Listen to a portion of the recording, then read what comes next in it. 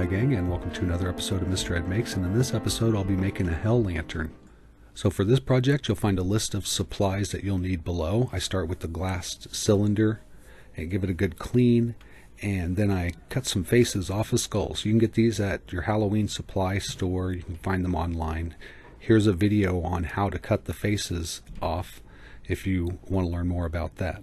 So the next step is you want to mix up some gelatin. This is clear gelatin, unflavored.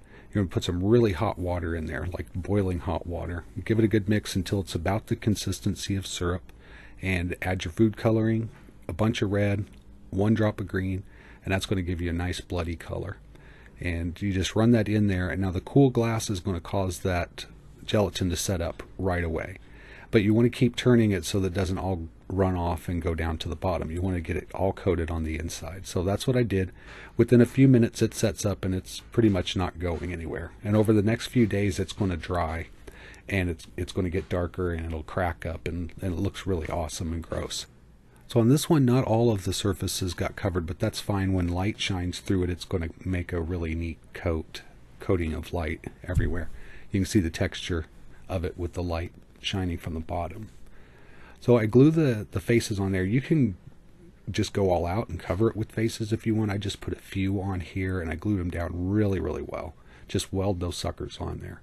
And for the sake of this project being simple, that's all I did was just glued them on there, and that was it. But you can make veins, put the gelatin on the outside, just to make it look kind of gross and all scarry. You know, have fun with it. It's really easy to do and a lot of fun. So once those skulls are on there, you pretty much have your project here. You can drop a lantern down in it, electric candle. You could put some battery operated string lights down in there, whatever you want to cause it to glow and give it that lantern effect, the hell lantern effect. So I hope you liked this project. If you did, be sure to give me a thumbs up. If you're not already subscribed, hit that subscribe, hit the notifications, turn those on so you can be sure to be notified when more projects like this show up. I have a couple more weeks of Halloween and maybe 1 or 2 more projects, so I hope you'll stick around for those. And as always, until next time, take care.